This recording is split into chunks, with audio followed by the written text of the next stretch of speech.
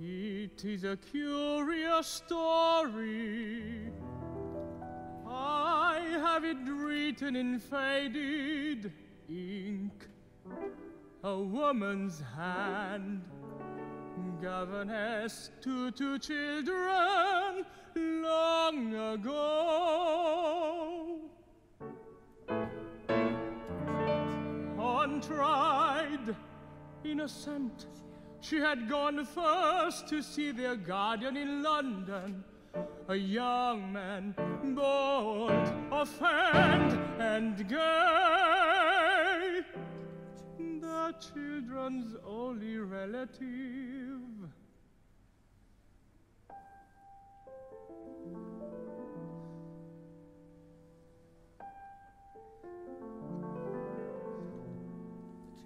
The children were in the country with an old housekeeper.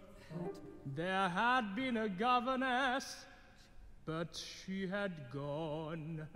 The boy, of course, was at school, but there was the girl, and the holidays now begun.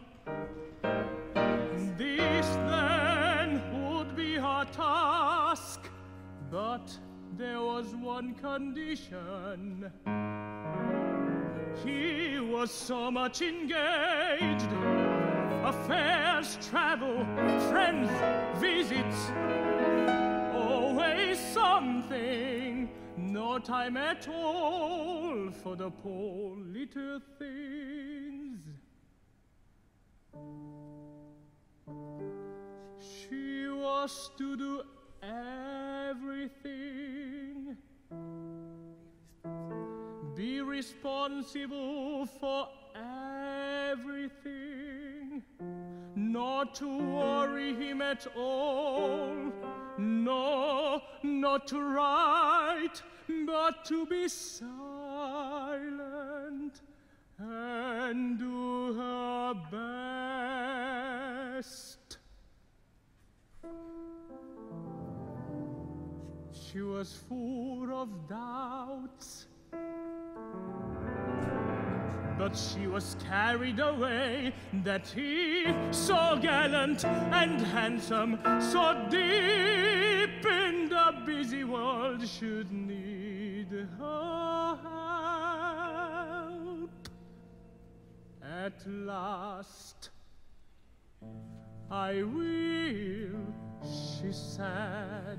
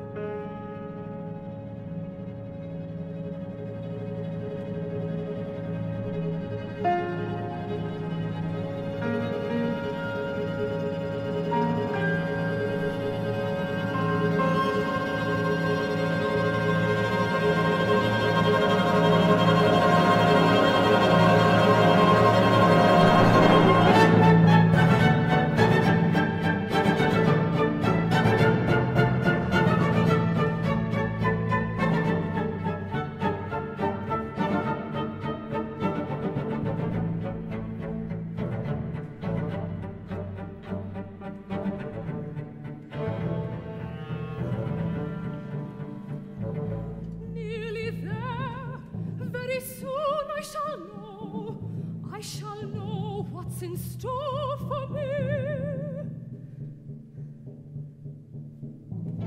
Who will greet me? The children. Will they be clever? Will they like me? Poor babies, no father, no mother. But I shall love them as I love my own, all my dear ones left at home. So far away, and so different. If things go wrong, what shall I do? Who can I ask with none of my kind to talk to? Only the old housekeeper, how will she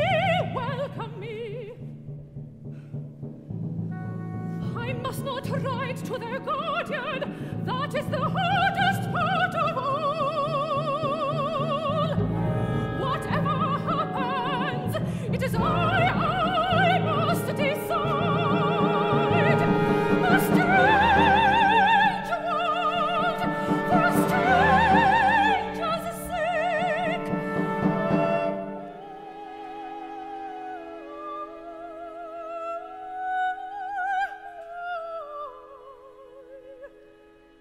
Did I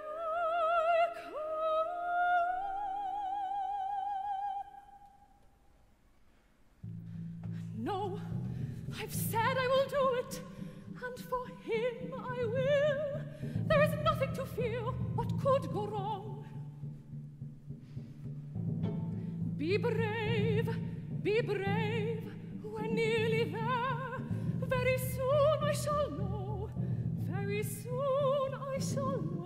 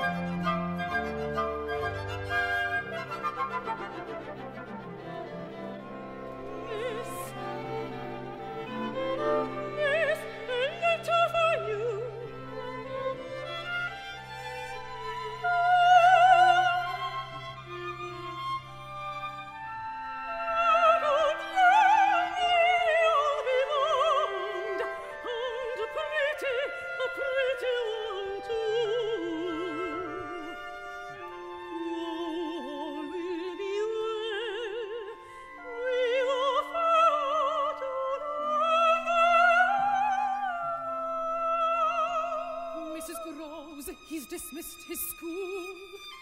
Oh, little Miles, Miles, what can it mean? Never go back, never. Never, oh, but for that he must be bad. An injury to his friends. An injury? I won't believe it.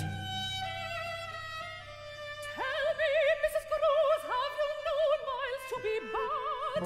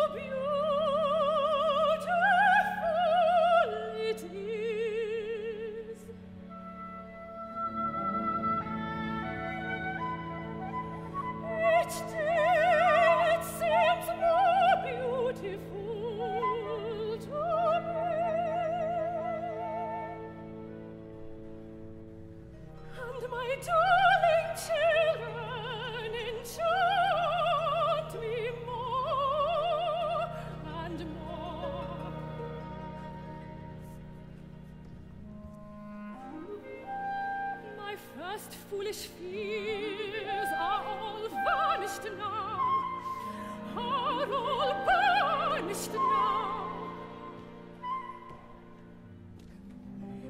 Those fluttering fears, when I could not forget the letter, when I heard a far-off cry in the night, and once a faint footstep passed my door. Only one thing I wish, that I could see him, and that he could see how well I do his bidding. His bidding.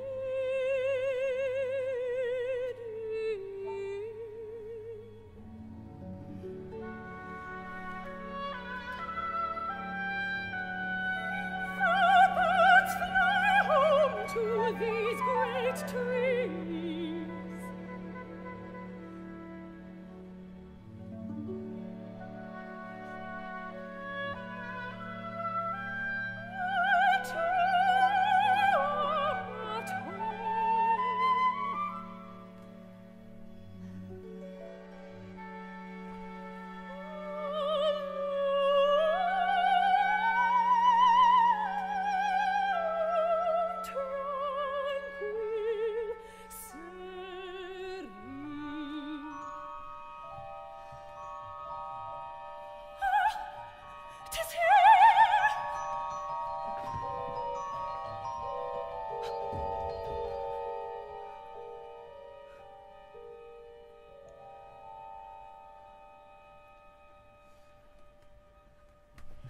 No, no, who is it? Who can it be?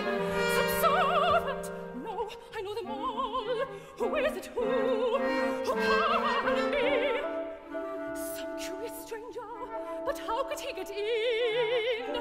Who is it? Who? Some fearful madman locked away there. Adventurer, intruder. Who is it? Who can it be? Who can it be?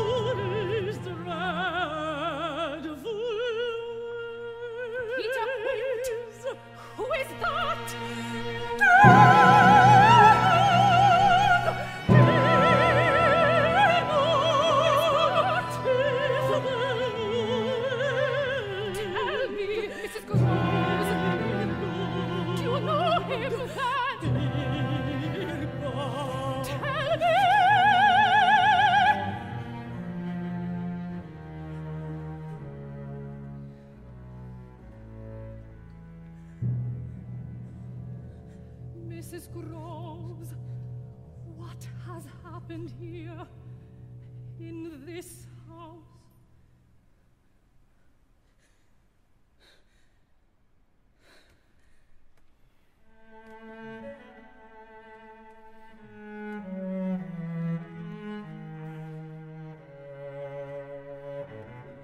Quint, Peter Quint, the master of the bonnet, left in charge. It was not for me to say, Miss, no indeed, I had only to see to the house.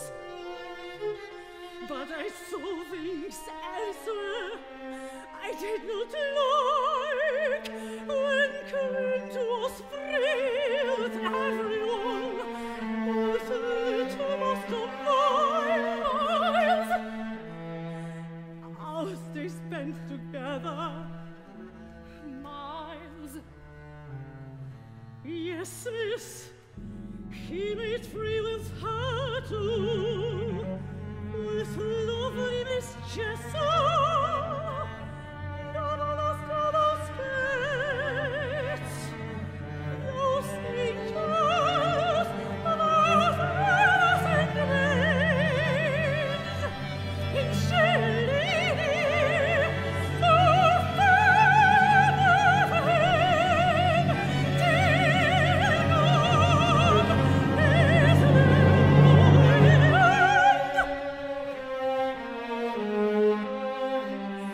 but he agrees to twist them round his little finger.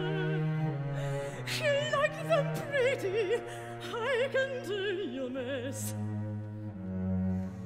And he had his will morning and night.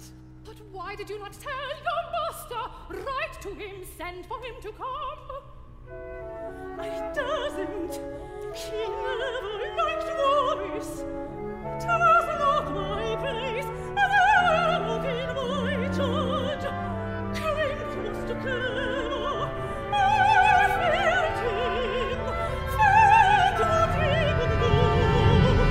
No, Sir Quint, I did not like your ways.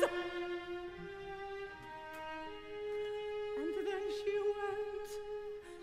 She couldn't stay, not then. She went away to die. To die? And Quint, he died too. Died? Fell on the icy road, struck his head, lay there till morning, dead!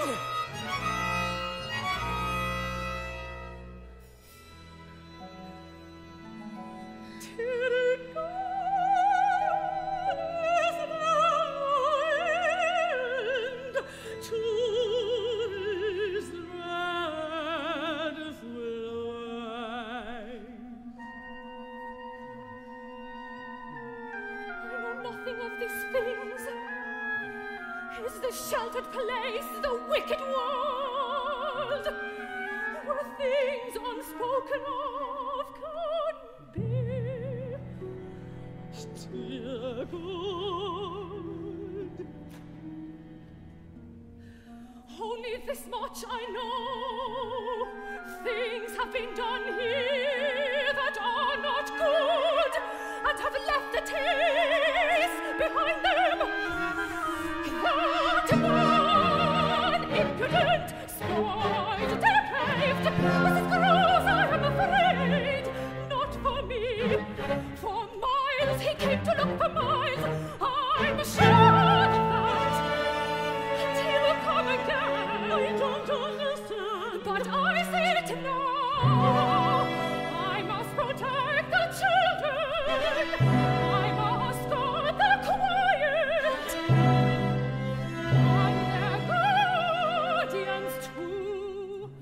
See what I see, know what I know, that they may see and know nothing.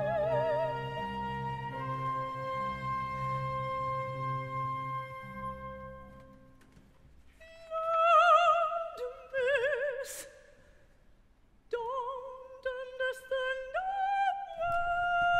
word of what you say, but I'll stand by you. Lord, miss, indeed I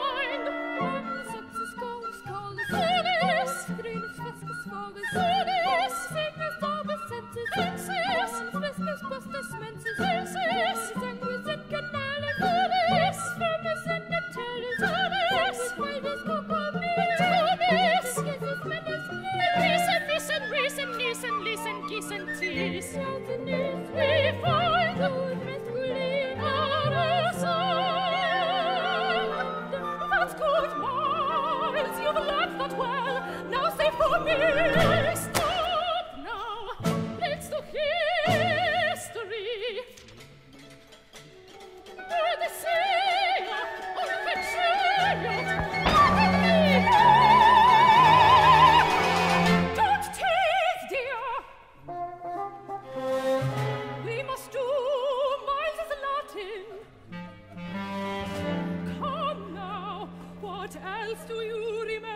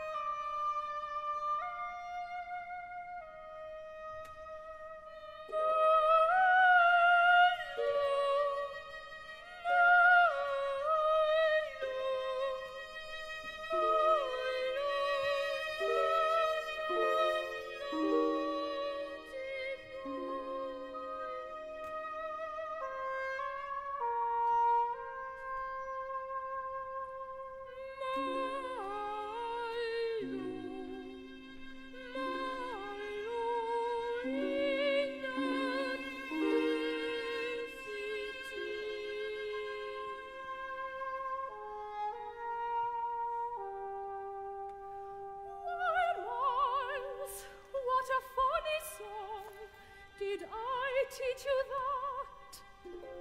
No, I found it. I like it. Do you?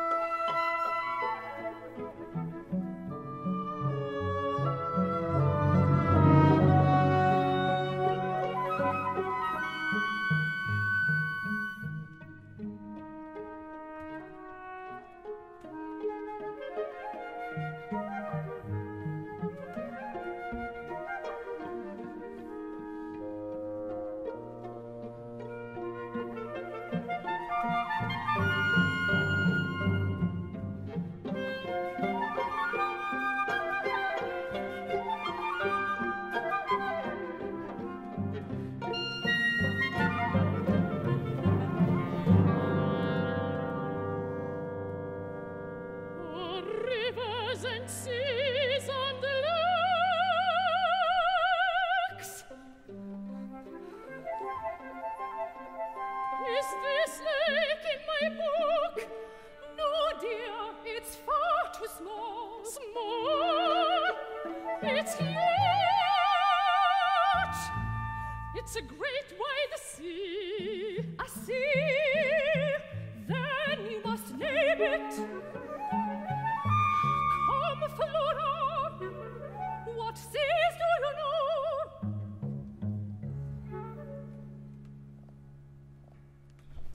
Adriatic and Aegean, yes. Baltic, Bosnian, and the Caspian, good, black and red and white and yellow, and red and Mediterranean. Go on, and the Dead Sea. And this one is the Dead Sea. Oh. How can a sea be dead? They call it dead because nothing can live in it. Then I wouldn't go in it, and neither would Miles.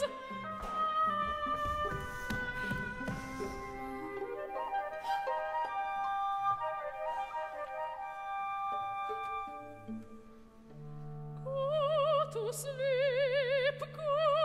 sleep, my dolly dear.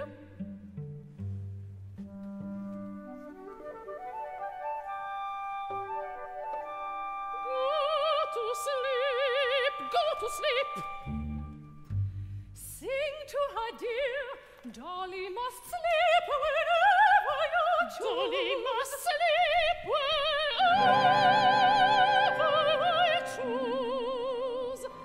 Today by the dead side sea, tomorrow her waxen lids may close on the plains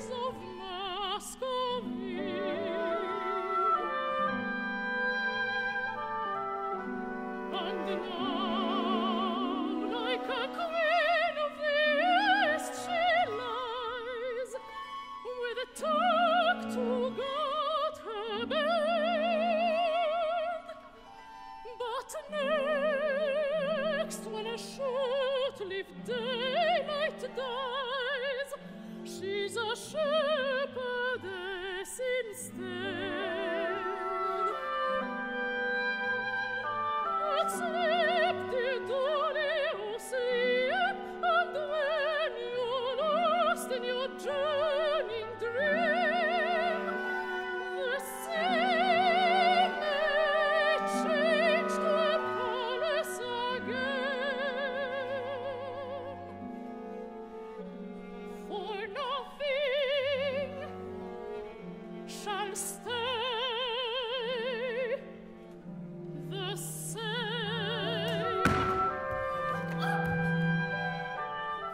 That's right, my darling.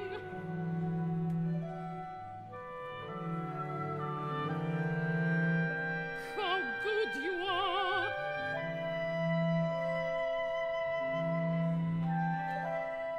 Go to sleep.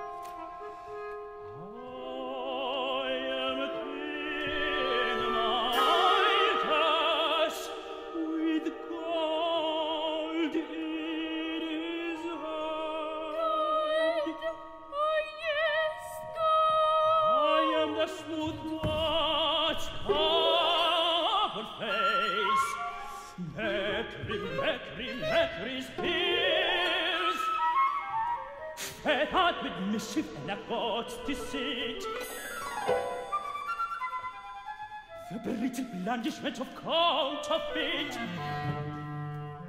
in me secrets of formed desires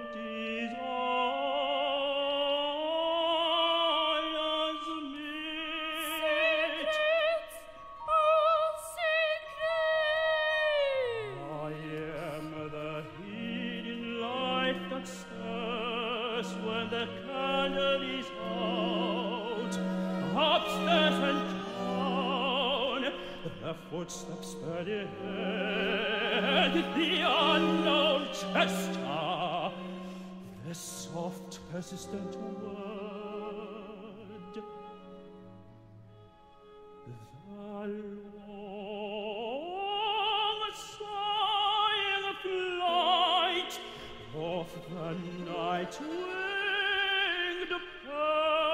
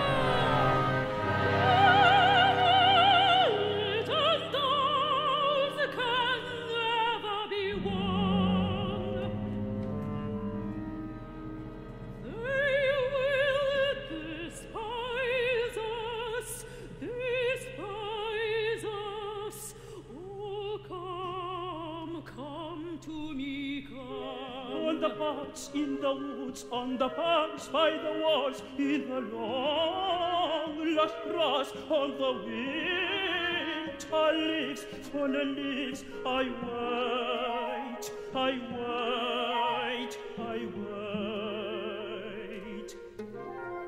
On the banks, in the woods, on the banks, by the walls, in the long lush grass, or the winter leaves, fallen leaves, I wait, I wait, I wait. On the banks, in the woods, on the banks, by the walls, in the long lush grass, on the winter leaves,